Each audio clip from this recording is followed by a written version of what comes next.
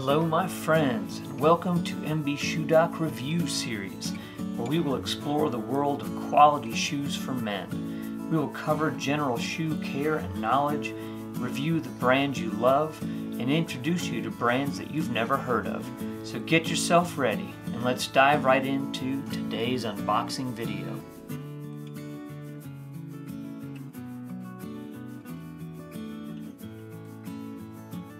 Alright, I'm excited to bring you a new brand here today, Bridlen.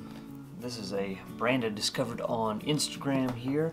This was started by Mr. Hassan in Watanabe in Japan in 2011. They started off doing online sales and department store sales, but they really wanted to expand the business and have high quality Goodyear welted shoes at a reasonable cost, and so now they are using a factory in India, one of the few Goodyear welted factories in India, and they're using leathers from Annonay and Dupuy with JR soles. And so we will take a look at this pair here. So this one is an Annonay Vigiano box calf, and this is a austerity brogue here.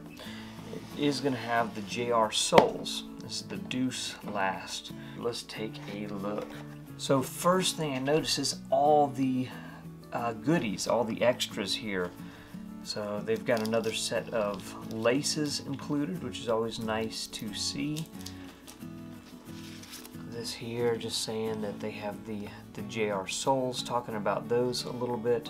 And for those that don't know, these are some of the toughest and longest lasting leather soles available. Got a note here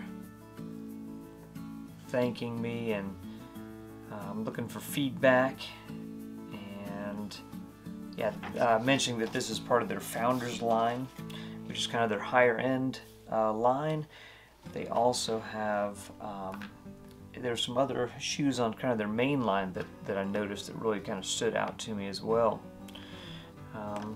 You're just talking about the Goodyear welting, the process.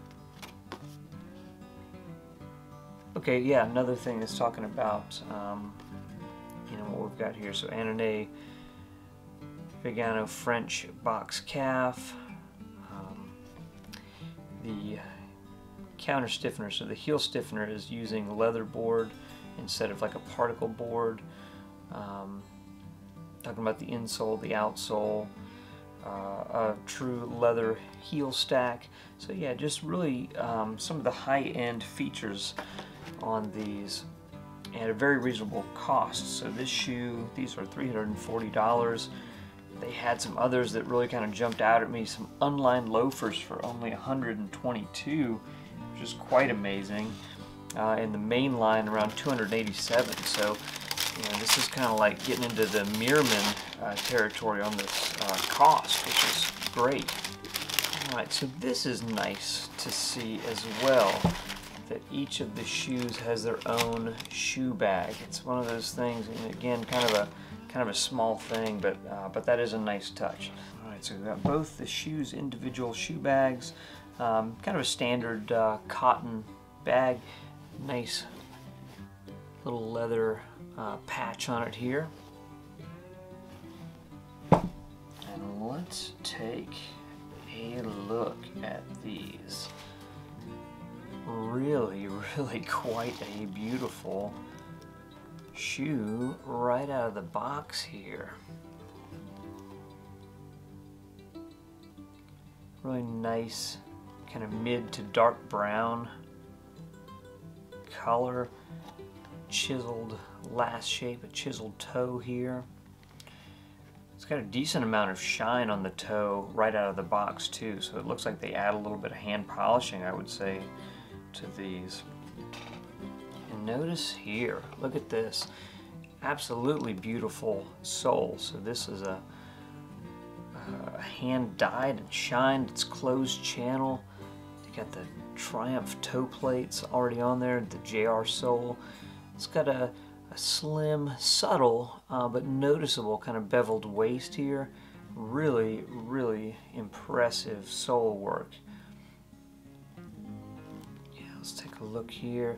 So yeah, you can tell that it is a true stacked leather heel, which is nice to see. It is 360-degree welted. Really, they've got this heel cut pretty trim here for a 360 welt. A lot of times they can stick out a little bit more, be a little bulkier, where the 270 welt sometimes can have a little tighter heel. This is pretty tight for a 360, so that's definitely slimmer than what I see on like Allen Edmonds, I would say. Let's get the other shoe out here and take a look at it. Really, really pretty high density, stitch density on the uppers. This is exceptionally clean, really nice stitching here. This double row of stitches along the austerity brogue, single stitching here, but this is really pretty high density, much higher than standard, I would say. And then the sole as well, it's 8 to 9 psi, and yeah, it's a pretty high density sole stitch as well. So I'm kind of looking this thing over, you know, I don't really see any kind of defects at all in the shoe. It really looks perfect. Nice leather, nice padding on this leather insole as well. Fully leather lined. The leather lining actually feels really nice too. You can tell it's high quality.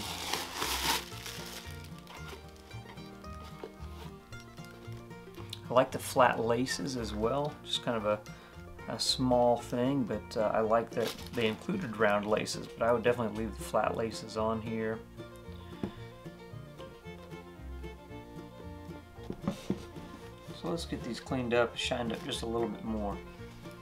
Just getting them kind of brushed off a little bit. They were a little dusty just from the shoe bags, had a little lint on there. Let's add just a little bit more shine. Again, these are actually shinier than average right out of the box, which is nice to see. I think they're going to shine up really, really quickly here. I like to keep a little bit of that burnish on the toe. So I'm going to use this dark brown. This is Saphir Mirror Gloss. Just apply a little bit of this by hand. So I always like to get the first couple layers like this, just with my fingertips before I introduce a cloth. Now the Mirror Gloss by Saphir is a drier wax, so less solvents, so it builds up a layer a little bit quicker, so it's great for building a foundation. But I find that some of the softer waxes maybe are easier to get the high shine, so I don't go 100% with the Mirror Gloss, just kind of building that base layer with it. And then I like to use the Pat Deluxe, or I've had some good luck with this Carmina wax as well on top. Alright, now that I've gotten a few layers added by hand, you know, it kind of leaves kind of a hazy finish here. I'm going to introduce a cloth, getting it damp, not too wet. And now I've switched over to Saphir Medal Dior, it's the PDL Pat Deluxe we call it. Just getting just a tiny little dab of wax on the fingertip with this damp cloth. I'm going to do some buffing here. So this is going to smooth out those layers that I added by hand. At the same time, it's adding a little bit of wax too. And this PDL or Pat Deluxe has got more solvents in it, and so it kind of melts the previous layers and smooths them out. Now they were absolutely fine to wear right out of the box. Don't need to add any additional shine to them, but that's just the way I like to do it. And when I'm showcasing a new brand like this too, I like to get it extra shiny just to really kind of show them off. And after I've done this, added a few layers, kind of smoothed it out, I'll let this one sit for a moment. I'll go over to the other shoe for a while and repeat the process there. We are almost done here. For the last step, I'm going to take this Shine Water. This is by Boot Black. And really, I think this is just a water and alcohol mixture here. I'm just going to take a little drop of this. This is going to be the final buff.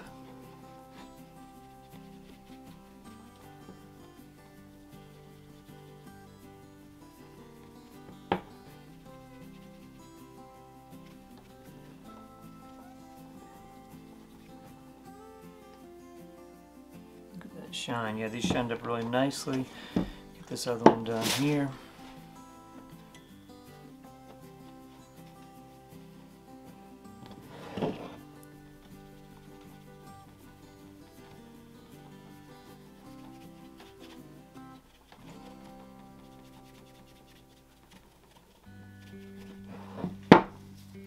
And you know, I could take it a little bit further if I wanted to, but I'm perfectly satisfied with these. Taking a look there, quite a nice shine on them.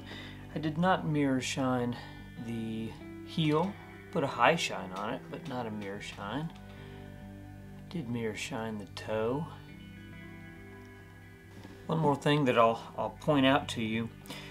You may notice I did not carry the mirror shine all the way up. So on a shoe like this, especially when I haven't worn it, I don't know where it's going to crease at. Now if this was a cap toe, you know, I could probably shine it up to the stitch line, but being an austerity brogue, you know, it could crease somewhere along this wingtip. I don't know for sure. So I did not take the mirror shine all the way up to here. This is kind of an elongated toe as well, so there's a good chance that it could crease somewhere ahead of that stitch line. So you know, the mirror shine really kind of stops here and it fades on the way up, and that's the way I recommend you do it on a new pair. Also very reasonable to wear them a few times first before you do the mirror shine. And honestly, that's probably the ideal way, but because I like to get some photos of these with the high shine and showcase them, I do mirror shine them before I wear them. But that's probably not truly the smartest way to do things. Just kind of one more look at these. Look at the overall shape. Again, I think it's a really beautiful shoe. The sole is exceptionally impressive. Absolutely wonderful, high quality construction and craftsmanship for under $400 for a Goodyear welted shoe. Made in India, but some of the craftsmanship and design from some people that started in Japan with really high standards. I think this is a brand that's going to do really well, and look forward to seeing more from them. Thank you. Hope you enjoyed this video, and I'll see you on the next one.